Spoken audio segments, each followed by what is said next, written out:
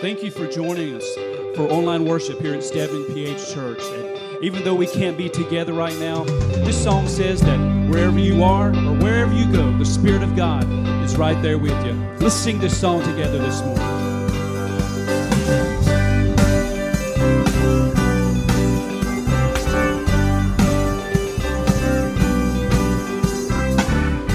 I belong to you, you belong to me, Lord. I'm surrounded everywhere that I go. I will walk with you, you will walk with me, Lord. I'm surrounded everywhere that I go. Yeah. I belong to you, you belong to me, Lord. I'm surrounded everywhere that I go. I will walk with you, you will walk with me, Lord. I'm surrounded everywhere that I go. And I am yours, and you are mine. Oh, you promised me you'll never leave, you promised me I've never forsaken, I believe. Goodness and mercy will follow me, surrounding me where I go, everywhere that I go.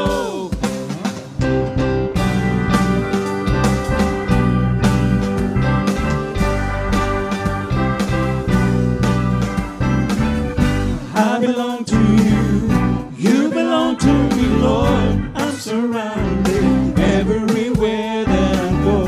I will walk with you, you will walk with me, Lord. I'm surrounded everywhere that I go. And I am yours, and you are mine. Oh, you promised me you'll never leave, you promised me I'm never forsaken, I believe. Goodness and mercy will follow me, surrounding me where I go, everywhere that I go.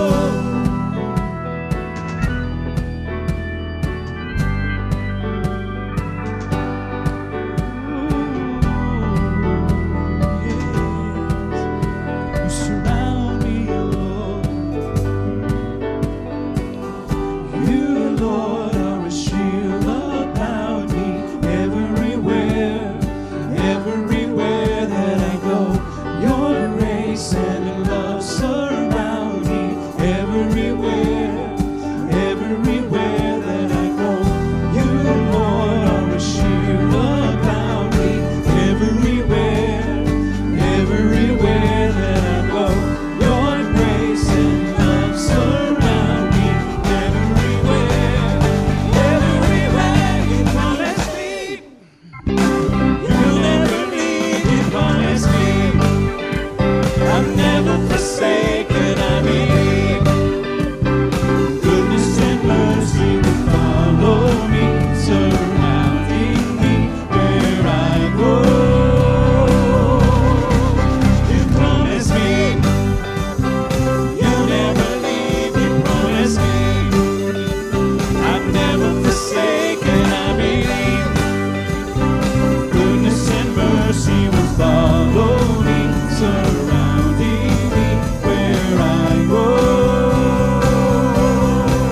where I go, where I go, everywhere that I go.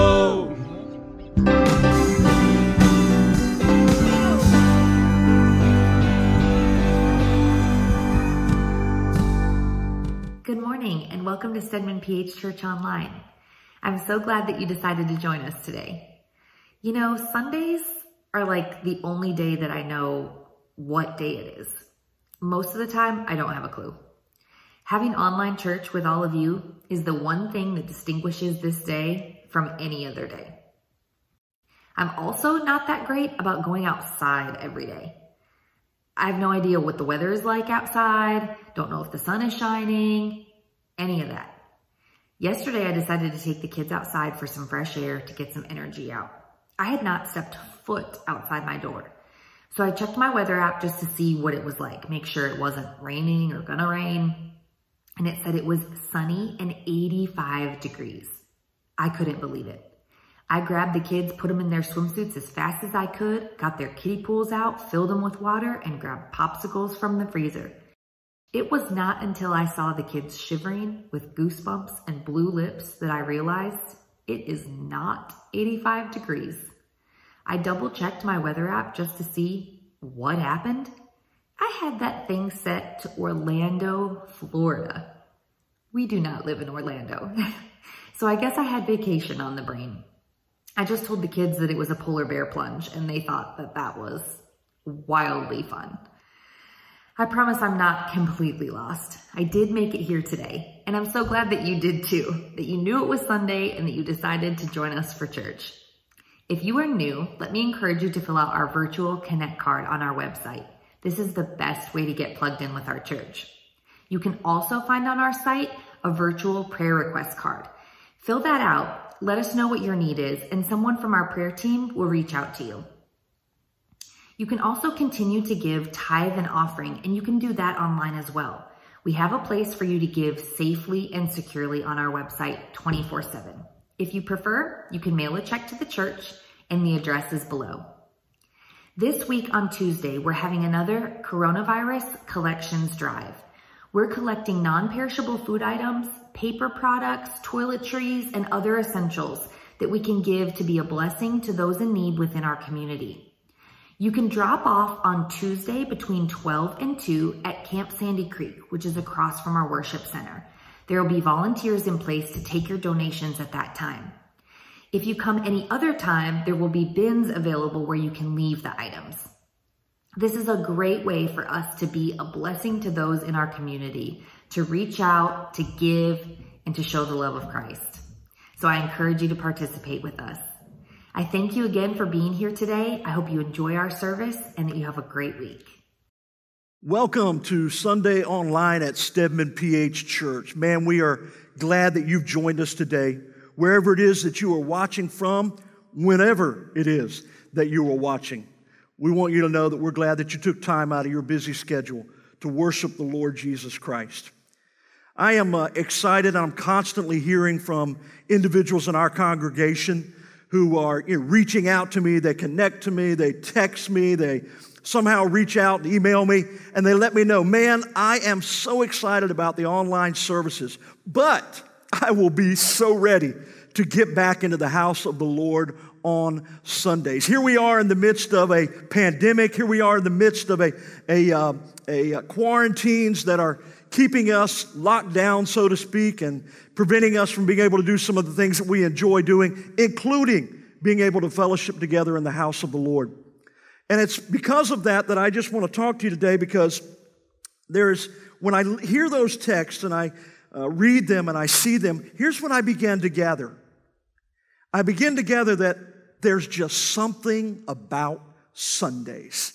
There is just something about Sundays. Powerful things happen on Sundays. Lives are transformed on Sundays.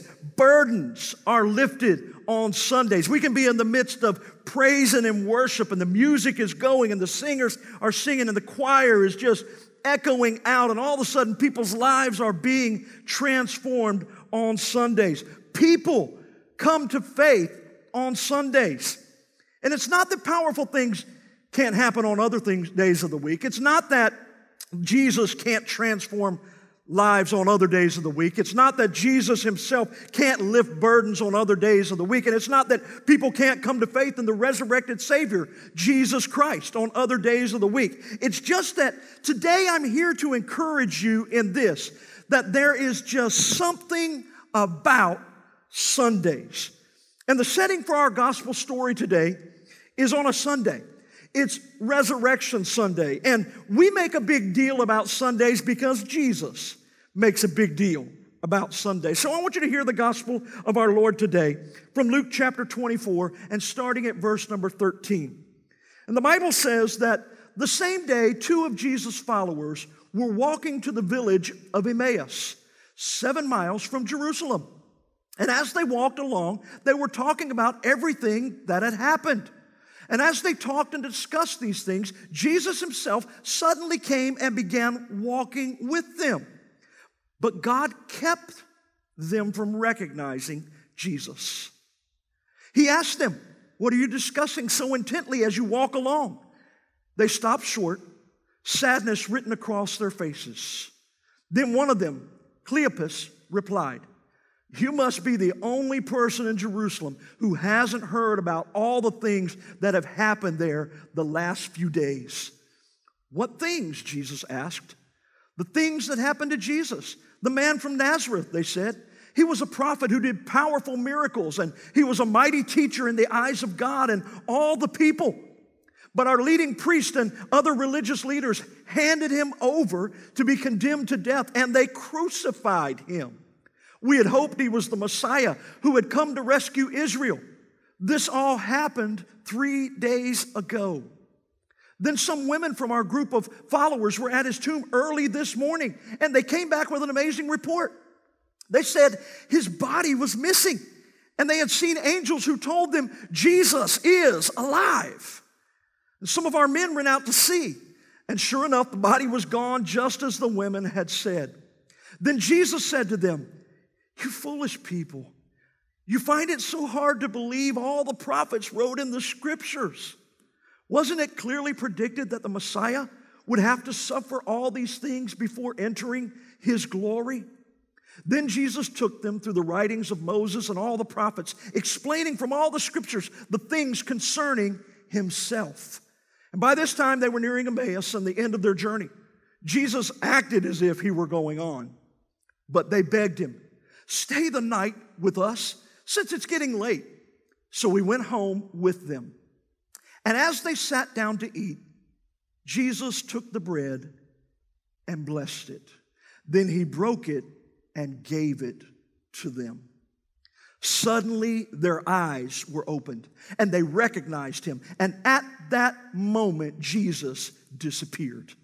They said to each other, 'Didn't our hearts burn within us as he talked to us on the road and explained the scriptures to us?' And within the hour, they were on their way back to Jerusalem. There they found the 11 disciples and the others who had gathered with them, who said, 'The Lord has really risen. He appeared to Peter.' Then the two from Emmaus told their story of how Jesus had appeared to them as they were walking along the road and how they had recognized him as he was breaking the bread. And just as they were telling about it, Jesus himself was suddenly standing there among them. 'Peace be with you,' he said. May the Lord add his blessing to the reading and the hearing of the word today. There's just something about Sundays. And one of the big things that happens on Sundays that I love is people come to faith on Sundays. People believe in Jesus Christ, the resurrected Savior, on Sundays. It's not the only day, obviously, that people come to faith in Jesus Christ, but it is something about Sundays. Jesus seems to set a pattern for his Easter community on Sundays. The first followers came to believe in him on Sundays. Our three gospel stories over the last 3 weeks, including today, have all been set on a Sunday. 2 of them on that first Easter Sunday, and 1 of them on the Sunday following Resurrection Sunday. And in all 3 stories, Jesus appears on Sundays, and the people believe in his resurrection. Let me tell you something I believe. I believe that too often we take Sundays and Sunday worship for granted. But I want to remind you that the setting for most persons to come to faith in the resurrected Christ is in Christian worship. When we gather together as the people of God, and in particular when we come together on Sundays as the body of Christ.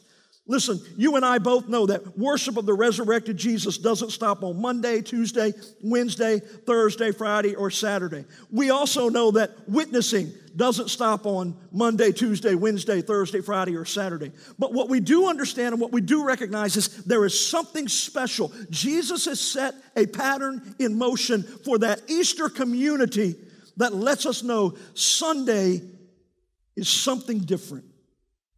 And the typical setting for most persons to come to faith in the resurrected Christ is in Christian worship. That's why we cannot take Sunday worship for granted. You know, when this pandemic is over and the quarantines have been lifted, believers themselves, followers of Jesus Christ, cannot take Sundays and Sunday worship for granted. Worship in the house of the Lord. And that's what we see in our gospel story today. We see 3 reasons that believers cannot take Sunday worship for granted. And the first reason that believers can't take Sunday worship for granted is because it takes divine revelation for people to come to faith. It takes divine revelation for people to come to faith. The 2 men on the road to Emmaus, on the move to Emmaus, didn't have a self-revelation of the resurrected Christ. They had a divine revelation of the resurrected Jesus. And that divine revelation showed up when Jesus appeared. We know that the Bible says to us that their eyes, they did not recognize the resurrected Jesus, even though they were his followers, even though they had just 3 days earlier seen him alive. They know what he looks like. But for whatever reason, their eyes could not recognize that it was the resurrected Jesus Christ. Maybe it was just because of the fact that they, in their minds, knew he's dead, this can't be him. One of the reasons, as a believer, that you cannot take Sunday worship for granted is because your presence actually helps manifest the presence of Christ that unbelievers need to see. Your presence actually helps manifest the presence of Christ that unbelievers are needing to see. Jesus said it like this in Matthew 18:20. He said, "For where 2 or 3 are gathered in my name, there I am in the midst." In other words, Jesus is manifest when we are together, when we are in groups of 2 and 3, when we're in small groups, when we're also in large groups, when we come together and we collectively worship together in the house of the Lord. There's something about it that Jesus says, I'm in the midst. I will be manifest in the midst, but you've got to be there too. That's what Jesus says. Your presence, combined with the presence of other believers, manifests the presence of the resurrected Jesus in our Christian worship. And when the manifest presence of the resurrected Jesus is in our midst, unbelievers come to believe in him. The natural man just cannot comprehend the things of the Spirit. We need to understand that. The natural man cannot comprehend and understand the things of the Spirit without divine assistance. That's why the Apostle Paul says in 1 Corinthians chapter 2 and 14, "For the natural man does not receive the things of the Spirit of God, for they are foolishness to him, nor can he know them, because they are spiritually discerned." They are spiritually discerned. And so with that, it took divine revelation for even the first disciples to believe on that first resurrection Sunday. It was true for Mary. It was true for Peter. It was true for Thomas. And it was true for these 2 believers on the road to Emmaus that day. Why is it that some people believe and others do not? I've often asked myself that question. Why is it that some believe and others do not when they hear the gospel message? Martin Luther explained it also well in his explanation to the 3rd article of the Apostles' Creed in his small catechism. There Luther says, "We cannot believe by our own reason or our own strength. It is by the Holy Spirit that one comes to believe." So one of the first reasons we as believers cannot take Sunday worship for granted is because our collective presence manifests the presence of Jesus to unbelievers. A second reason, however, that believers cannot take Sunday worship for granted is because it takes divine gatherings for people to come to faith and to also have their faith nurtured. There's just something about Sundays. That's one of the reasons that even since the first Sunday I got here probably 4.5 years ago, one of the things that I said right off the bat was, Sundays aren't the same without you. Because when you are missing, there's an element, there's a dimension of the manifestation of the body of Christ that is not there in the midst like it is when you are present. The setting for most persons to come to faith in Jesus Christ, the resurrected Savior, is Christian worship. And Christian worship includes 3 things: Scripture, proclamation, and sacrament. Scripture, proclamation, and sacrament. This is where all of us in the faith are sustained. It's the place where Jesus continues to reveal himself, is in the midst of our collective gatherings, when we hear the scripture and we hear it proclaim the gospel message and we receive the sacrament. See, the Christian faith is born and nurtured where people share in worship through the word, through gesture, through earthly means, just like we'll receive in a few moments when we partake of the bread and the cup. Even the mutual care that we give to one another is something that expresses and manifests and nurtures ourselves in Jesus Christ. And there are three basic elements that are needed for a person to come to faith and to be nurtured in the faith. And they are found in our worship services. And we actually see it in the story right here with Jesus and these believers, these individuals, two men on the road to Emmaus. We see three things that happen, and as a result of that, it happens on a Sunday, and because it happens on a Sunday, it sets the pattern for us in worship. We've got the interpretation of Scripture. If you look at verse number 27, it says, Jesus took them through the writings of Moses and all the prophets, explaining from all the Scriptures the things concerning himself. And then he proclaimed the gospel story to them. The Bible says in verse number 25, Jesus said to them, "You foolish people, you find it so hard to believe. All the prophets who wrote in the scriptures, wasn't it clearly predicted that the Messiah would have to suffer all these things before entering into the glory?" Jesus interprets the scripture. He proclaims the gospel. And then the last thing he does, which is so beautiful, is when they get to Emmaus and they invite him to come in the house, they're the ones who are the hosts. They're hosting Jesus. All of a sudden, Jesus takes over as the host. And Jesus begins to break the bread and bless it. And the Bible tells us it was at that moment that their eyes were open, and they recognized Jesus was in their midst because they had remembered what he had done on that night before his crucifixion. Those are the elements that take place when we're in the house of the Lord together. There is the interpreting of Scripture. If we're not in the house of the Lord hearing the interpretation of Scripture, what often happens is we are left to our own devices and our own understanding and interpretations, independent interpretations of Scripture. That's why we need the church. That's why we need to be in the house of the Lord. We also need to hear the gospel proclaimed. People who are unbelievers need to hear the gospel of Jesus Christ proclaimed. And those who are already believers need to hear it again so that their hearts are continually encouraged. And then finally, we need that time where we are together in the communion of saints and we are sharing in the Holy Eucharist, breaking of the bread together. So a second reason that we as believers cannot take Sunday worship for granted is because it takes divine gatherings for people to come to faith and be nurtured in their faith. So a third and a final reason believers cannot take Sunday worship for granted is this, is because it takes divine movement by the church for people to come to faith. Today's gospel story is one of movement. I like movement. I don't like a lot of grass growing underneath my feet. I like movement. And what's beautiful is that in the story today, it contains at least 9, really 10 verbs describing movement. We look at the two men in 24 and 13. It says the two men are going. The Bible says to us in verse 15, Jesus came near and went with them. Action verbs. Verse 28, they came near Emmaus. 28 again, Jesus walked ahead of them. Verse number 29, Jesus went in to stay with them. Verse 31, Jesus vanished from their sight. Verse number 33, the two men got up and returned to Jerusalem. And then when they get to Jerusalem, we learn in verse number 35 that they began to tell about what they had experienced when Jesus had been walking with them and when he broke the bread.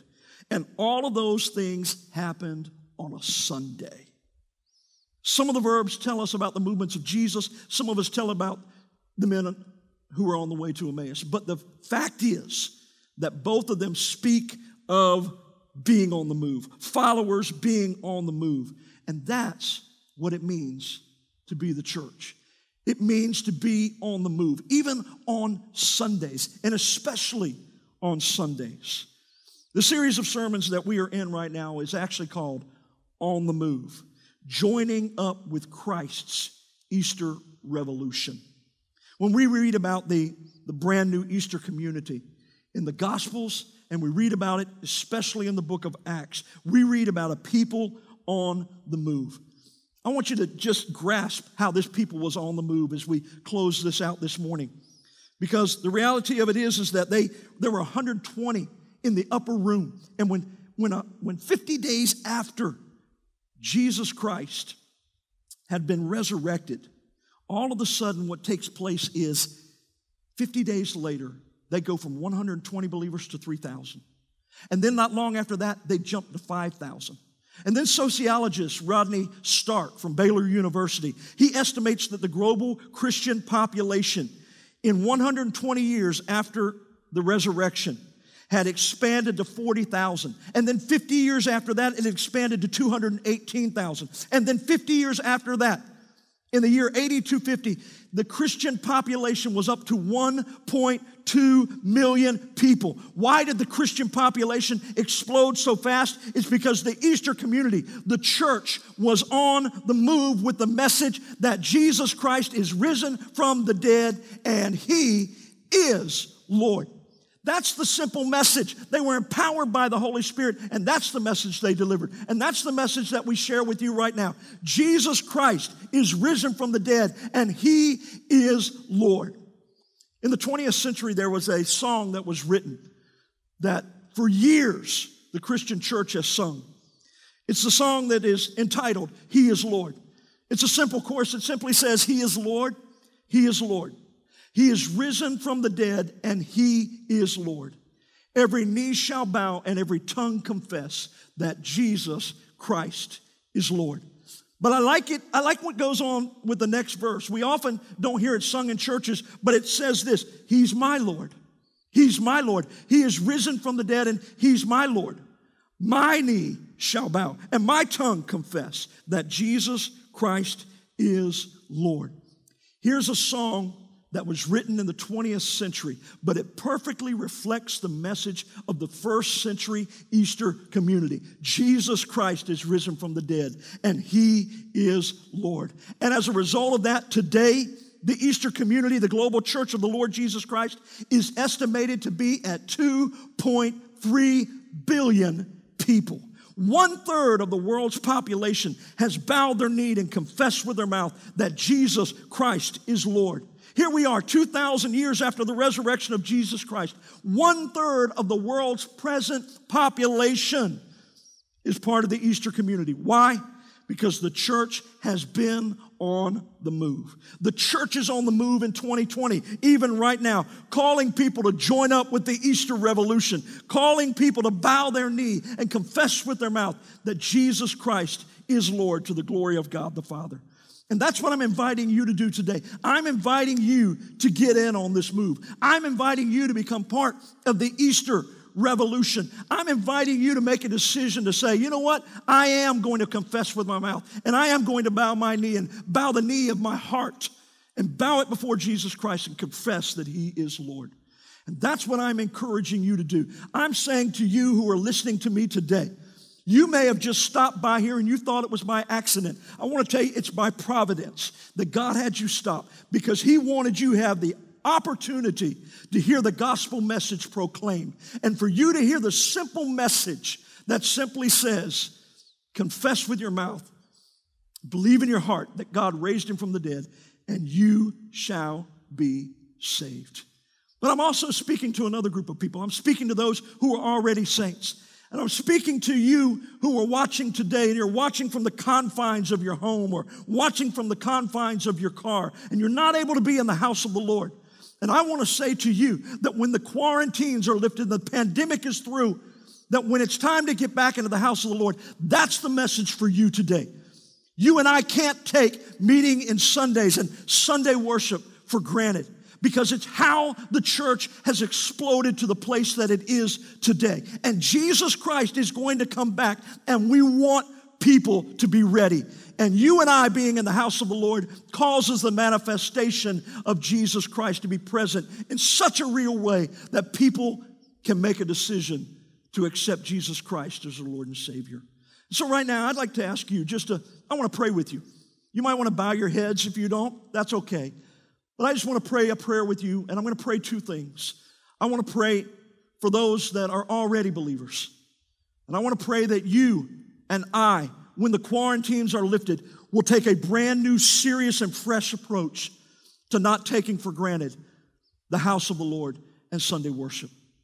And then I want to invite others to become believers in the Lord Jesus Christ. So, Father, right now, I just thank you for this time that we've had.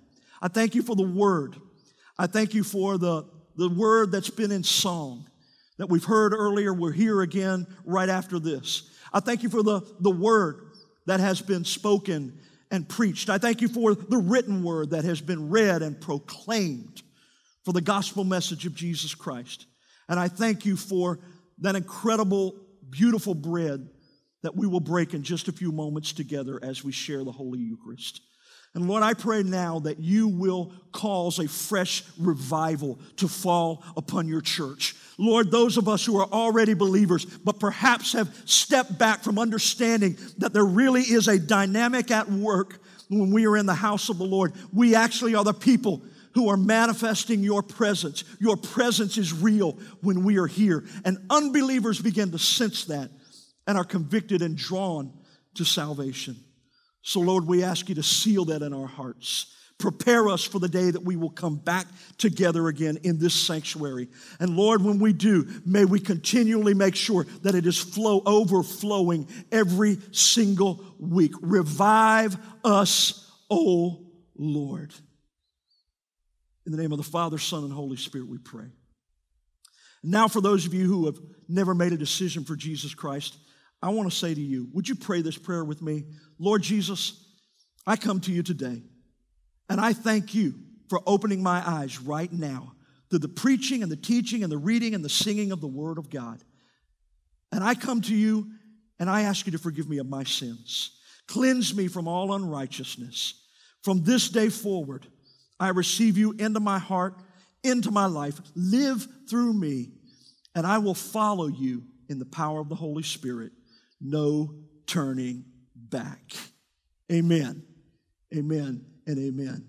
Man, if you prayed that prayer, I want you to know something. We are excited. We welcome you to the family of God. We want you to find a place to get connected. If you're not close enough to get connected with this church, we want you to find a good Bible preaching, believing church and get into that church. But if you're in this area, we invite you to let us know that you've made a decision for Jesus Christ. Even if you're outside of this area, there's an address down at the bottom that allows you to be able to let us know you made a decision for Jesus Christ. Don't keep it to yourself. Let us know that you've accepted Jesus Christ as your Lord and as your Savior and that you're following Him from this day forward. We just want to say to you that if you've made a decision for Jesus Christ, here's the exciting news. In just a moment, we're going to be singing a song of praise, an incredible song about our awesome God. But immediately after that, we are going to be receiving the Lord's Supper. We invite you to be a part of receiving the Lord's Supper as well. Let us know you made a decision for Jesus Christ. And the final thing that we say to you is, hey, get in a small group. Right after this, there's a guide right there on our website that you can follow along, and it builds on the Sunday sermon. We invite you to be a part of that. God's blessings on you. Enjoy this time of participating in worship right now in this next song, and then we'll be right back to receive the Lord's Supper together.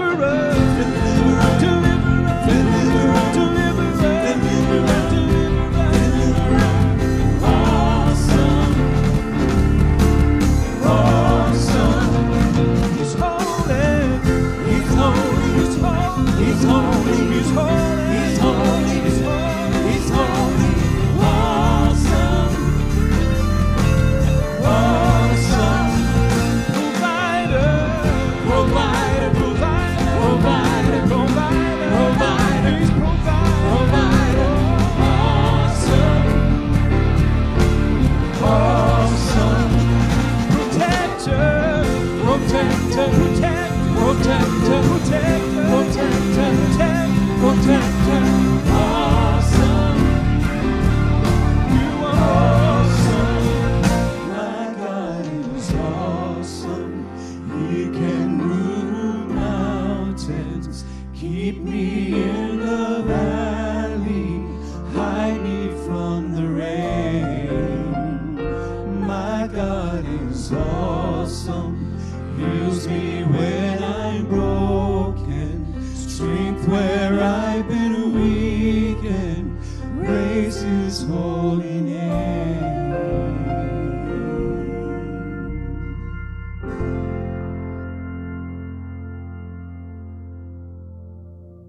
We welcome you to this special part of the conclusion of our service today, the time in which we partake of the Lord's Supper.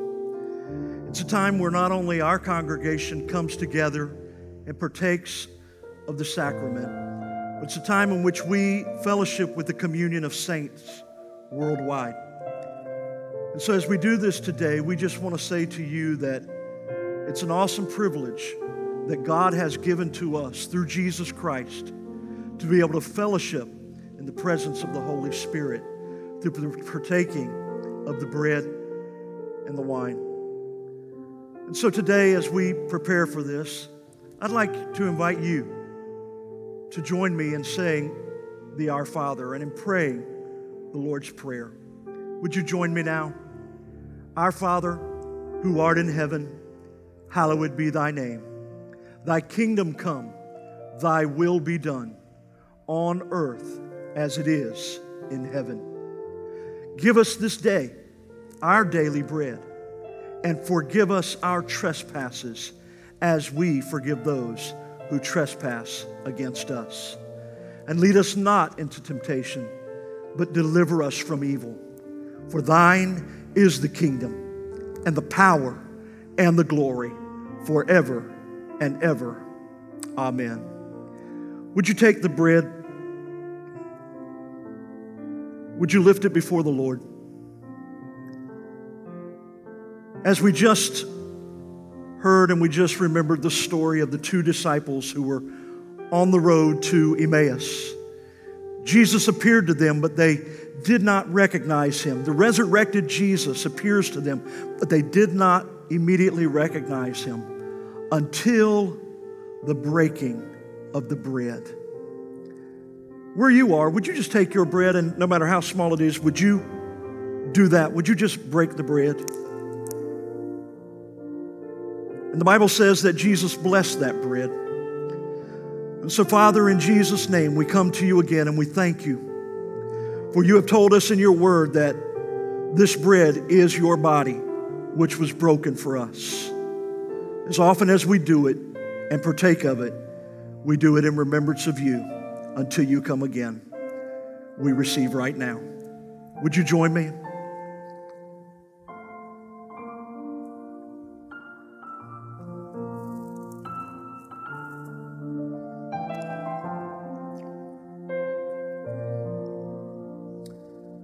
And after the supper, the Bible says that Jesus took the cup and said, "This is my blood, the blood of the new covenant, which is shed for you." Jesus, we lift this cup to you. We consecrate it again, knowing that your blood, the spotless, sinless blood of the Lamb, is absolutely perfect and provides for all of humanity redemption and salvation. We partake of this cup together in the name of the Father, Son, and Holy Spirit.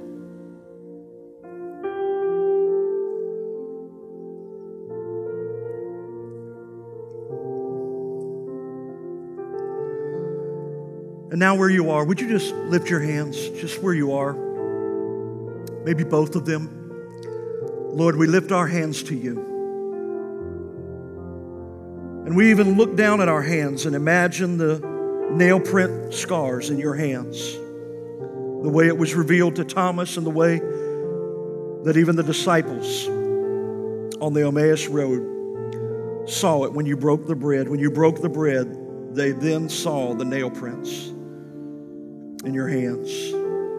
So, Lord, we thank you for this reminder to us. In Jesus' name. Blessings be upon you this week. May the Holy Spirit be with you. May you be ever mindful of the presence of Jesus Christ in everything that you do and everything that you say. Go now in peace to love and serve the Lord and all of God's people and all of the world. In Jesus' name, God bless you.